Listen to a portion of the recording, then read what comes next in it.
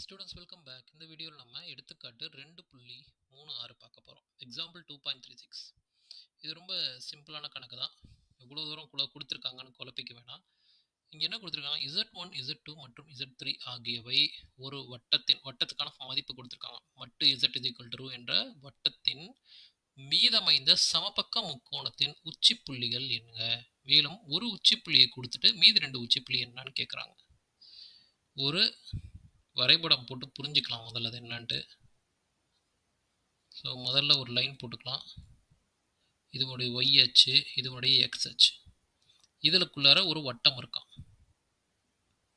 வட்டம் இதில் போடுறதுக்கு வந்து டயக்ராம் இல்லை. ஸோ பரவாயில்ல, நான் வட்டத்தை வரைஞ்சிக்கிறேன். வட்டத்தை நம்மளே வரைஞ்சிக்கலாம். ஸோ ஒரு வட்டம் இருக்கு.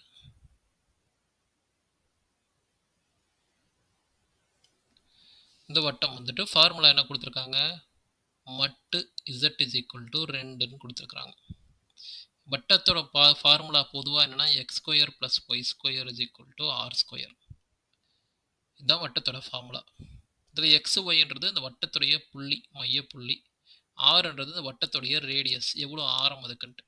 இதில் எப்படி இங்கே கண்டுபிடிக்கலாம் அப்படின்னா, மட்டுக்கு எப்படி எழுதலாம், பொதுவாக இசட்டுக்கு பதிலாக நம்ம x + iy ஒரு கலப்பெண்ணை கருதுவோம், அஷ்யூம் பண்ணிக்குவோம்.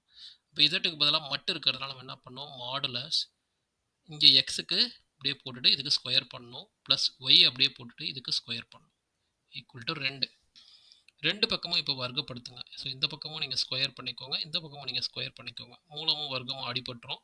இப்போ x² + y² = 2/2 4ன்னு ஆகிடும்.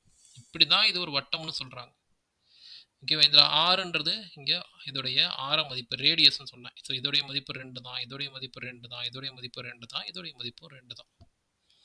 இப்போ இதுக்குள்ளார ஒரு சமபக்க முக்கோணம் இருக்கான், ஒரு ஈக்விலேட்டரல் ட்ரையாங்கிள் இருக்கான். அதோடைய ஒரு வேல்யூ கொடுத்துருக்காங்க, 1 + i மூலம் 3. 1ன்றது எக்ஸை குறிக்குது. அப்போ எக்ஸில் 1 வந்து இங்கே எங்கேயாவது இருக்கும். மூலம் 3ன்றது ஒய்யை குறிக்குது, அது இங்கே எங்கேயாவது இருக்குன்னு கற்பனை பண்ணிக்கோங்க. அப்போ இதனுடைய பக்கம் எப்படி இருக்குன்னு பார்த்தீங்கன்னா இப்படி இருக்கும். ஒரு முக்கோணத்துடைய ஒரு பக்கம் இப்படி இருக்கு. இந்த மாதிரி 3 பக்கங்கள் இருக்கு, Z1, Z2, Z3. அந்த 3 பக்கங்களும் க்ளூ என்னன்னா சமபக்க முக்கோணம் அப்படின்றாங்க. அப்போ அதோடைய கோணங்கள் எல்லாமே சமமாக இருக்கும்.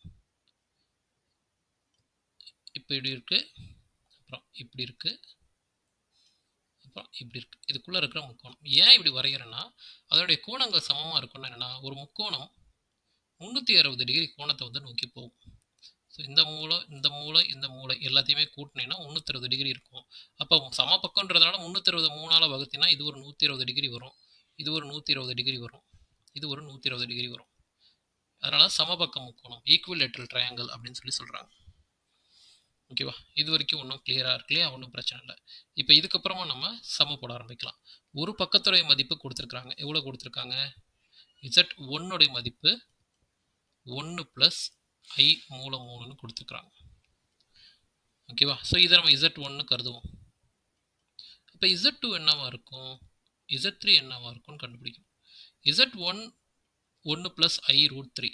ஓகேவா. கொஸ்டின் இங்கிலீஷில் பாருங்கள், suppose Z1 and Z3 R the vertices of equilateral triangle. வெர்டிசஸ்னா இந்த பக்கம் இந்த கார்னர், ஓகேவா, ஜாயினிங் பாயிண்ட். சர்க்கிள்குள்ளே இருக்கிற ஒரு ஜாயினிங் பாயிண்ட்டை கொடுத்துருக்காங்க. அந்த சர்க்கிளுடைய ஃபார்முலா கொடுத்துருக்காங்க. ஒரு side of the equilateral triangle Z1 point கொடுத்துருக்காங்க. இப்போ Z2 Z3 கேட்குறாங்க. Z1க்கும் Z2க்கும் என்ன வித்தியாசம்னா, Z1லேருந்து 120 டிகிரி தள்ளி வந்து இந்த Z2 இருக்க போகுது. ஏன்னா எல்லா டிகிரியும் எல்லாமே பொதுவாக 120 டிகிரி தான் மாறி இருக்கு. அப்போ Z2 எப்படி எழுதுறான்னா, Z1 மாதிரி தான் இருக்க போகுது, ஆனால் 120 டிகிரி தள்ளி இருக்க போகுது. அப்போ காஸ் 120 நம்ம 2π/3 எழுதலாம், ப்ளஸ் i sin 2π/3 எழுதலாம். அப்போ Z2 மதிப்பு என்ன வரும், அந்த Z1 எடுத்து உள்ளே போட்டுக்கோ, 1 + i மூலம் 3. So cos 2π/3 plus i sin 2π/3. ஓகேவா. இப்போ 2π/3க்கான மதிப்பை கண்டுபிடிப்போம். இந்த 2π/3 நம்ம எப்படி பிரித்து எழுதலாம்னா, Z2 = 1 + i மூலம் 3 காசு 2π/3 நான் π - π/3 எழுதலாம். ஏன்னா 3 பையும் 3 பை ஆகிடும், ஒரு பையோட கழிச்சா 2 பை வந்துடும். Plus I sin by minus by by 3 எழுதலாம். Z2 is equal to 1 plus I மூலம் 3 காஸ் பையன்றது 180, 180ஓட ஒரு மைனஸ் தீட்டா இருந்துச்சுன்னு வச்சுக்கோவேன். காஸ் 180 டிகிரி மைனஸ் தீட்டா அப்படின்னா இது மைனஸ் காஸ் தீட்டா. சைன் அதே மாதிரி 180 டிகிரியோட இருந்துச்சுன்னா அதை நம்ம அப்படியே சைன் தீட்டாவே பயன்படுத்திக்கலாம். இந்த ஃபார்முலா குரூஷியலான ஃபார்முலா, நிறைய இடத்துல பயன்படுத்துவோம், பார்த்துக்கோ. அப்போ இங்கே காஸ் 180லேருந்து மைனஸ் பை பை 3 இருக்குனால அப்போ மைனஸ் காஸ் தீட்டா எடுக்கணும்.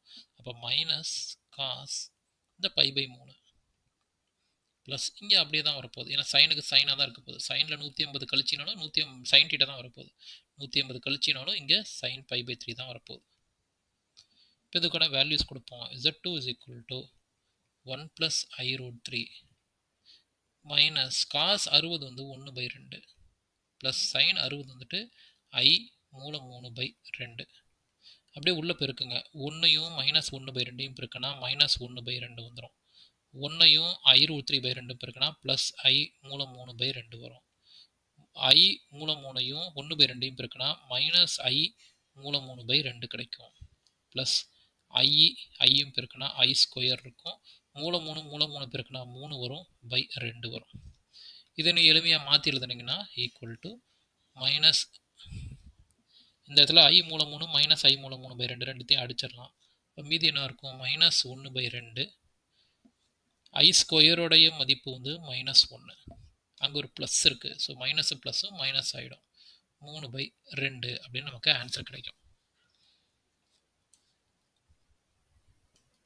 ஸோ இதுக்கு கீழே 2 மதிப்பும் ஒன்றா தான் இருக்குது. இங்கே கீழே 2 இருக்குது, இங்கேயும் 2 தான் இருக்குது. அப்போ 2 பொதுவாக வச்சுக்கோ. மேலே இருக்கிற மைனஸ் 1 மைனஸ் 3 மைனஸும் ஒரே மைனஸ் இருக்கிறதுனால கூட்டணும். 3 1 4, ரெண்டுலேயுமே மைனஸ் இருக்கலாம், மைனஸ் போட்டுக்க போகிறோம் 2. ஸோ மைனஸ் 2 வந்துட்டு இன்னொரு புள்ளியோட மதிப்பு Z2ஓட மதிப்பு வந்துட்டு என்னது, மைனஸ் 2. Z1 என்ன கேள்வியிலேயே கொடுத்துருக்கான், 1 ப்ளஸ் I மூலம் 3. இப்போ Z3 என்ன நடக்கும், Z2லேருந்து 120 டிகிரி விலகிருக்கு. அப்போ Z2ஓட மதிப்பு என்ன, மைனஸ் 2. அப்போ மைனஸ் 2, இப்போ Z3 கண்டுபிடிக்க போகிறோம். மைனஸ் 2 காஸ் 120 டிகிரி தள்ளி இருக்கு இல்லையா, cos 2 by by 3 plus I sign 2 by by 3. இப்போ Z3ஓட மதிப்பு என்ன வரும், equal to minus 2 cos 2 by by 3. இது 120 டிகிரியை குறிக்கும், நான் ஏற்கனவே விளக்கியிருக்கிறேன். ஏன்னா 2 பெருக்கல் பை 180 வகுத்தல் 3. 180 அடிச்சுன்னா 60 தடவை அடிக்கும். So 2 60 120. So cos 120 degree plus I sign 120 degree. So Z3ஓட மதிப்பு என்ன இருக்குன்னா மைனஸ் 2. 120 தான் நம்ம எப்படி எழுதலாம்னா 180 மைனஸ் 60ன்னு எழுதலாம். அல்லது இந்த 2 பை பை 3 எப்படி எழுதலாம்னா பை மைனஸ் பை பை 3ன்னு எழுதலாம். 180 மைனஸ் 60 120 தான் கொடுக்க போகுது. Plus I sign by minus by by 3. இப்போ தானே பார்த்தோம் நம்ம காசில் பைன்றது 180 குறிக்குது. 180 மைனஸ் தீட்டா வந்து மைனஸ் காஸ் தீட்டா தான். அப்போ minus 2 minus cos by by 3 plus I sign by by 3. ஏன் சைனில் 180 வந்து தீட்டா கழிச்சுன்னா அப்படியே சைன் தீட்டாவை தான் எடுக்க போகிறோம். அதனால் ப்ளஸோடையே மெயின்டைன் பண்ணிக்கிறோம். Equal to minus 2 minus cos 60 வந்து 1/2 ப்ளஸ் சைன் 60 வந்துட்டு மூலம் 3/2. அப்படியே 2 உள்ளே பெருக்கிக்கோங்க. So minus 2 into minus 1/2. இந்த ப்ளஸ்ஸு மைனஸ் மைனஸ் ஆகிடும். 2 பெருக்கல் I மூலம் 3/2. 2 அடிபட்டுருச்சுன்னா மைனஸ் மைனஸும் ப்ளஸ் ஆகி அங்கே ஒரு 1 இருக்கும். மைனஸ் இந்த 2 அடிபட்டுருச்சுன்னா I root 3 இருக்கும். இது உங்களுடைய Z3ஓட மதிப்பு. இது உங்களுடைய Z2ஓட மதிப்பு. இவ்வளோதான் இந்த சம் வந்துட்டு. சம் ரொம்ப ஈஸியான ஒரு சம் தான், அவ்வளோ முக்கியமானது கிடையாது. பட் இருந்தாலும் புக்கில் இருக்கிறதுனால அதை நம்ம சேர்த்து பார்த்துக்கோங்க. இந்த சம் உங்களுக்கு புரிஞ்சிருந்துச்சுன்னா லைக் பண்ணுங்கள், ஷேர் பண்ணுங்கள், சப்ஸ்கிரைப் பண்ணுங்கள். மீண்டும் நம்ம அடுத்த வீடியோவில் பயிற்சிக்குள்ளார போக ஆரம்பிக்கலாம். அதுவரை டேக் கேர், பாய்.